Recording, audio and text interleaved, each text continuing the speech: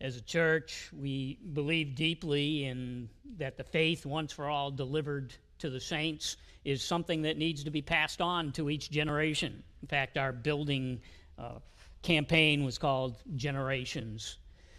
It's a joy to hear from the youth ministry and to watch all these young people in their journey of faith. And I have great hope for the next generation in spite of the way this world is going.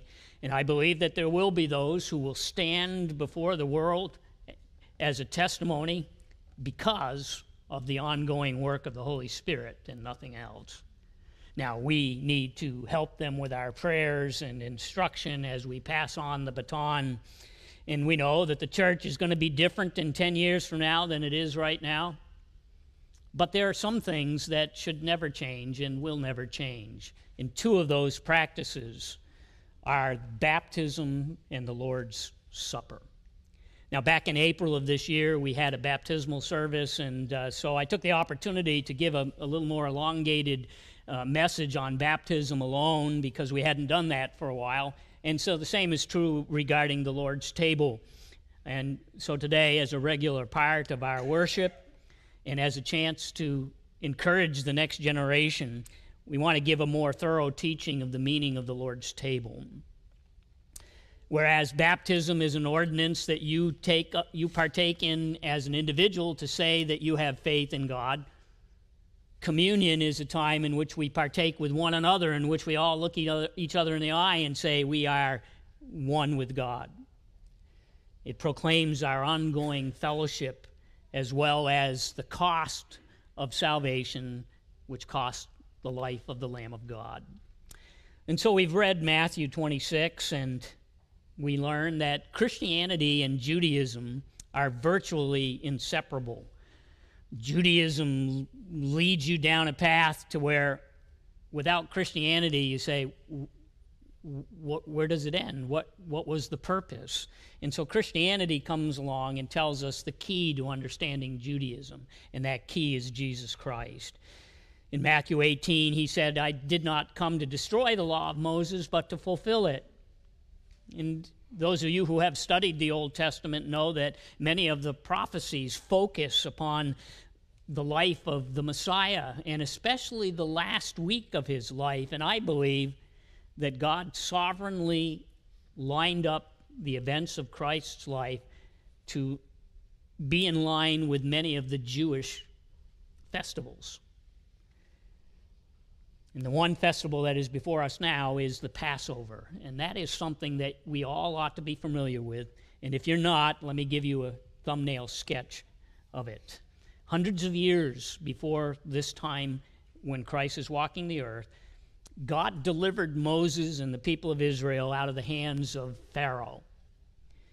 Moses went before Pharaoh and sought permission to be released because the Jews were all slaves of Egypt, but the Pharaoh would not let the people go. And so God sent 9 plagues upon the nation of Egypt to release the grip. But Pharaoh still would not let God's people go. And so God announced a final 10th plague in which he warned that every firstborn child of animal and beast, animal and human, would be taken by an angel unless the family did the following. They were to take a lamb, an innocent, spotless lamb, and sacrifice it, and then collect its blood and paint it on the post and lintels of their home. And if the blood was found on their home when the death angel came, he would pass over their house, or in the Hebrew, Pesach, to skip. They would skip their house. And so the lamb was to be set aside for 4 days to be examined to make sure it was spotless. And every test imaginable was performed. And we know from the New Testament that the same thing happened to Jesus Christ during that last week of his life. For 4 days, he was tested by the government, tested by the religion, tried by his personal holiness before his disciples, and he was a perfect Lamb of God. Now, we don't have time to delve into everything in verses 14 through 19, but we see that behind the scenes of this Passover, Judas is getting ready to betray Jesus for 30 pieces of silver. And at the same time, other disciples have gone out to find a room to celebrate this Passover in the upper room. But the one thing we need to understand about this Passover was that it was birthed in the shadow of betrayal. Verses 21 through 22 say, "When it was evening, he reclined at the table with the 12, and as they were eating, he said, 'Truly, I say to you, one of you will betray me.' And they were all very sorrowful and began to say, 'Is it I? Is it I, Lord?'" What a shocking statement that must have been to these devoted believers. In fact, Leonardo da Vinci's painting of the Last Supper has tried to capture the facial expressions of the disciples. And when you look at Judas, he recoils and grabs his money bag all the harder, and he spills a salt shaker onto the table. Chuck Swindoll wisely observed that one of the men chosen to be the salt of the earth is about to rub salt in the wounds of the Savior. All the disciples reacted, and to their credit, they became self-conscious. They were filled with distress. "Is it I, Lord? Is it I?" And I want you to note, none of them said, "Is it Judas?" A clear point that must be made at this first communion is that Jesus wanted there to be self-inspection. Self-examination is a key attitude when participating in the Lord's table. Without it, you're not participating properly. It's a time when we ask ourselves, am I really right with Jesus? Is there something blocking my fellowship with him that needs attention? Now, in the Gospel of John, we find a little more detail about this situation in John 13. We learn that John was on the right side of Jesus, and he leaned into Jesus and he asked him, "Who's going to betray you?" So you need to understand, in Matthew, Jesus isn't announcing that it's Judas. He whispers it to John, and he says, "The one who dips his hand in the dish with me will betray me." Now, it's likely that Judas was sitting on his left side, not Peter, Judas, because he was the treasurer. And he leans into Jesus, and he says, like everybody else, "Is it I, Lord? Is it I?" And it's at that point that Jesus says to him, "What you do, do quickly." And the rest of the disciples didn't know what he was talking about. Now, one of the reasons that I am not thrilled about churches that stress outward appearances regarding how you dress and behavioral codes is because of how easy it is to pretend. Judas was a master faker. He said all the right things, wore all the right clothes, acted respectfully in every situation. He did everything right, but nobody said, "Is it Judas?" Can you see how gracious the Lord was even at this point of betrayal and to this sick man? He gave him every opportunity to repent. He didn't announce that Judas was the betrayer. He didn't scream, "This is the one, he's the one." He gave him a chance to confess his sin, but he would not. The Lord's Supper, which we so faithfully observe as a thing of beauty, started with betrayal and pain.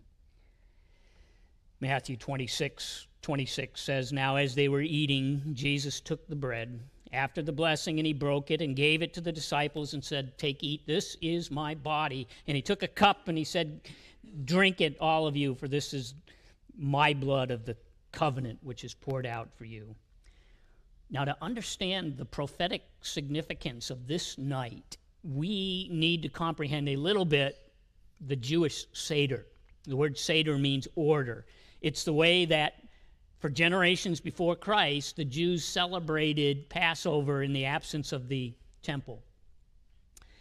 It consisted of several parts. The first part was the Kiddush, which was a prayer. The father would light some candles and drink the first cup of wine. And he would say, "Blessed are you, Lord our God, King of the universe, who creates the fruit of the vine. Baruch atah Adonai Eloheinu melech ha'olam barei peri hagafen." Next was the karpalos. The celebrators would take parsley and dip it in a bowl of salt water and eat it. And it was at this point, when Judas was dipping in with Jesus, that Jesus said, what you do, do quickly. Get out of here. Scram. Next was the breaking of the bread, and there were 3 pieces of unleavened bread in this supper, and they were wrapped in a white cloth, and many of us believe they represent the Father, the Son, and the Holy Spirit. And at this point, Jesus, the Father would take the middle one out, and it was called the afikomen, and he would break it, but then he would hide part of it somewhere to later be found by the children. Afikomen means dessert, or that which comes after, or surprise. This is one of the reasons why our children seek for Easter eggs on Easter. And then after that, the Father would spend 2 hours on the message for the evening. And if we go over time, it's the youth's fault. We got a late start today. But he would go over 4 questions. Why is this night different? And on this night, we eat bitter herbs. Why? On this night, we dip food in salt water. Why? And on this night, we lean on pillows instead of sitting straight in the chairs. And for 2 hours, the Father would explain the Exodus. He explained about walking through the Red Sea, and that the salt water represented their tears because they were in captivity, and they would eat sparse things because they were on the run. He emphasized the unleavened bread as well, and how God did not want them to take anything from their previous life that would contaminate them. The bowl of paste, or the karoseth, was made of apples and nuts, and it looked like a little brick, and it reminded them of their slavery. The egg represented divine involvement and perhaps the beginning of new life. The leg of lamb was the picture of the sacrifice, and of course the wine pictured the most precious blood that would cause the angel to pass over. In essence, the Father went through the whole history of the Exodus of Israel, but unfortunately they did not see the significance of everything. And they even sang portions of the Psalms. Psalms 113 through 118 was their hymn book for this celebration.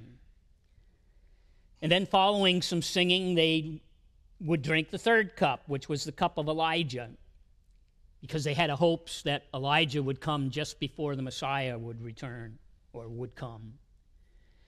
But then after that 3rd cup, this is when Jesus transformed the whole Passover supper.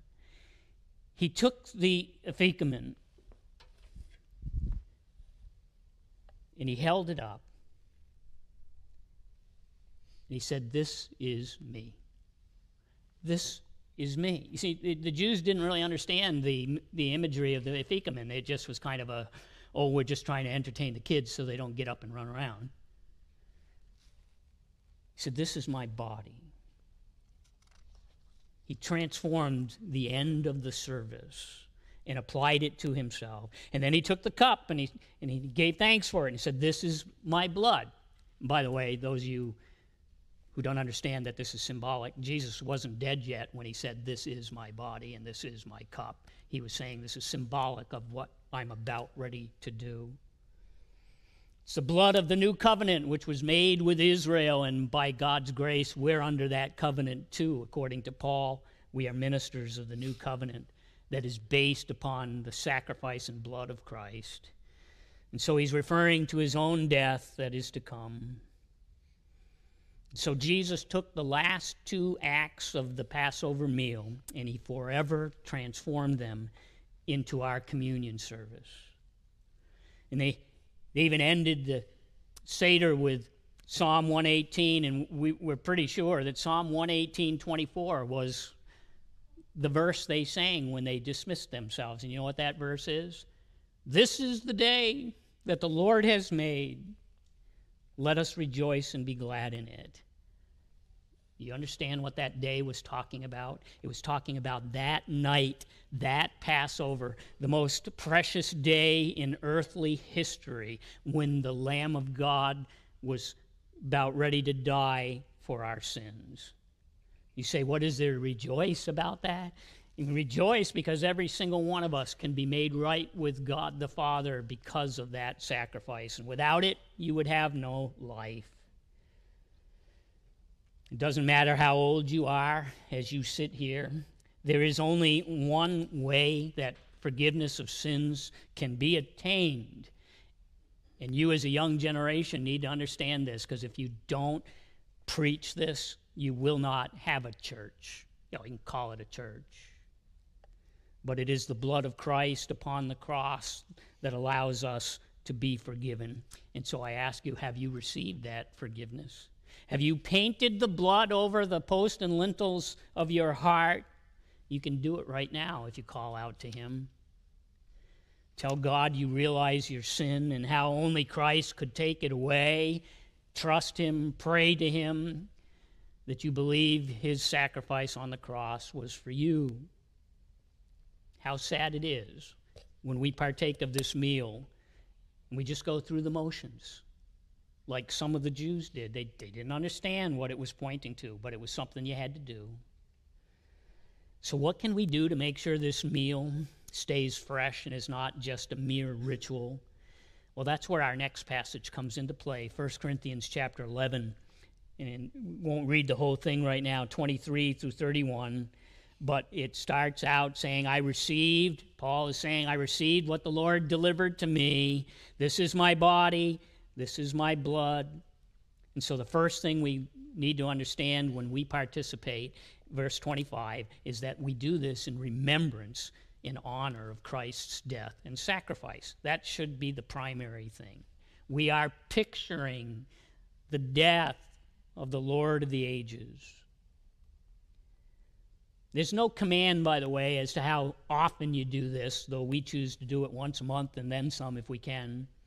But no matter how often it is, it's up to you personally to make sure you are prepared, that you have examined yourself. I can't reach into your mind and tell you how to think. You need to guide your thinking when you come together. And so Paul specifically drew attention to the bread, and he broke it, and he repeated the words of Christ, this is my body.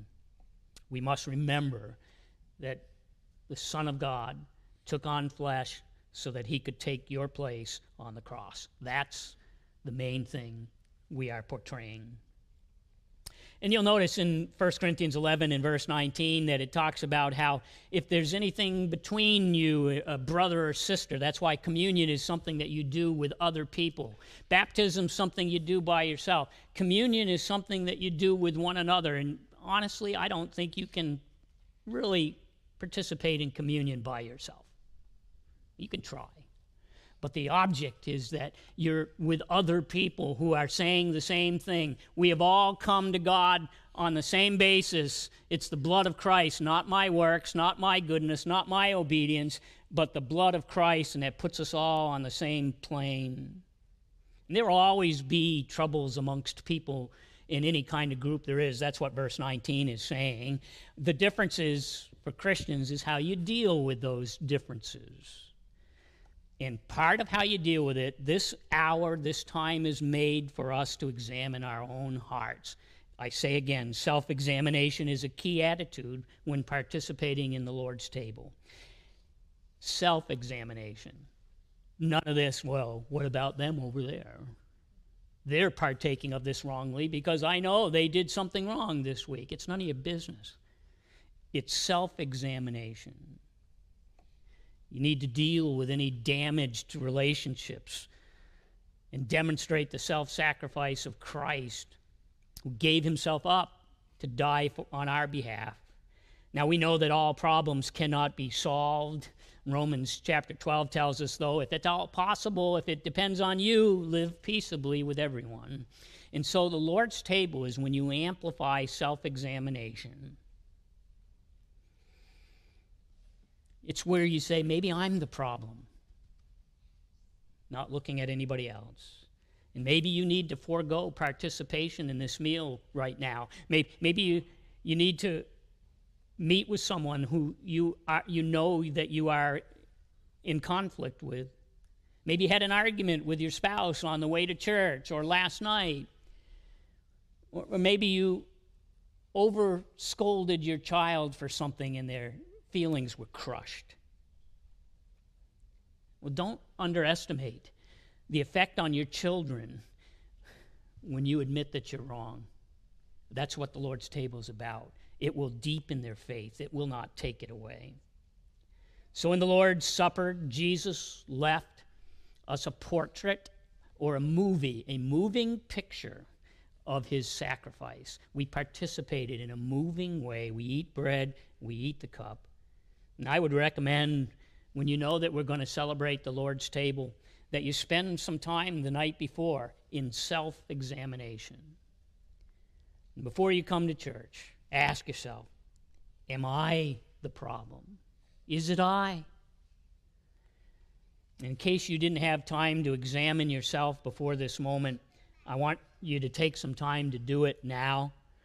I'd like you to turn to hymn number 274, if you would, and have it ready, as well as we're going to pass the elements in a moment, have the bread ready.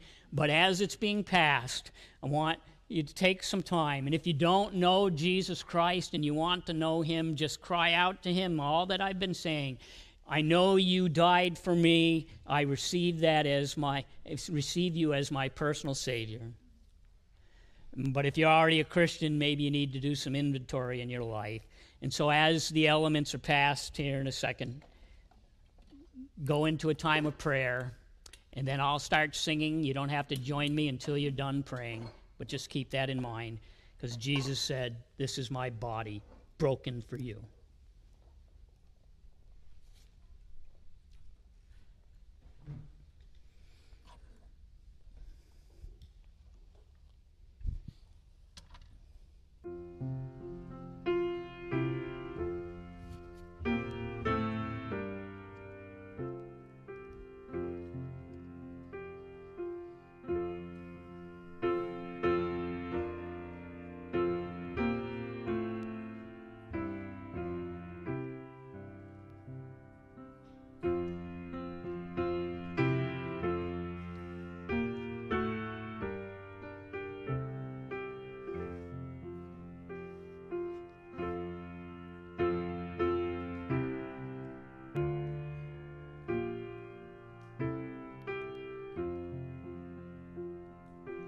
When I survey the wondrous cross on which the Prince of Glory died, my richest gain I count but loss, and put content on all my pride. Forbid it, Lord, that I should boast, save in the death of Christ my God. All the vain things that charm me most, I sacrifice them to his blood.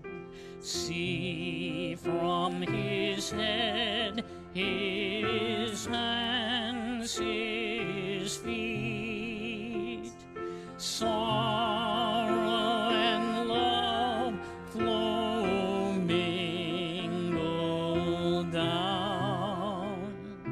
Did such love and sorrow meet, or thorns compose so rich a crown? Were the whole realm of nature mine, that were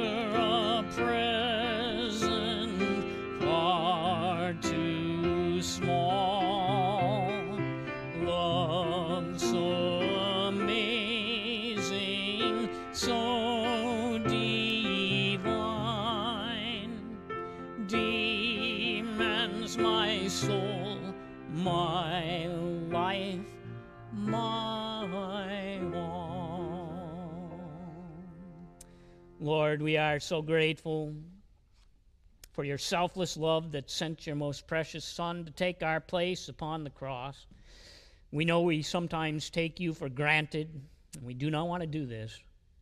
We long for when every thought will be of you. For now, Lord, we express our deep love and thankfulness as we eat this bread. Let us all eat.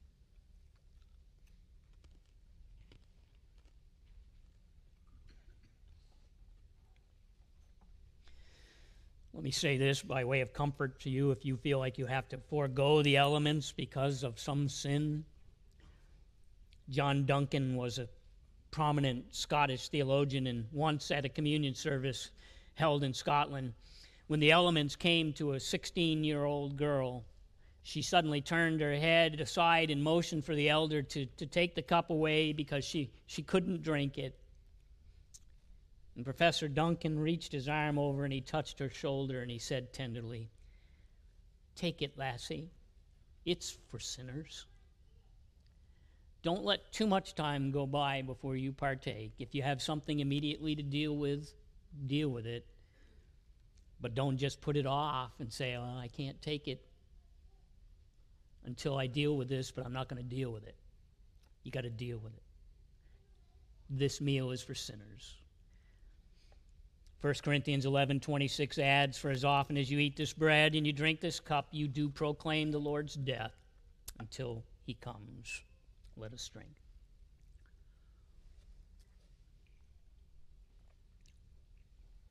Our Lord, we realize that this cup represents your Son's supreme sacrifice.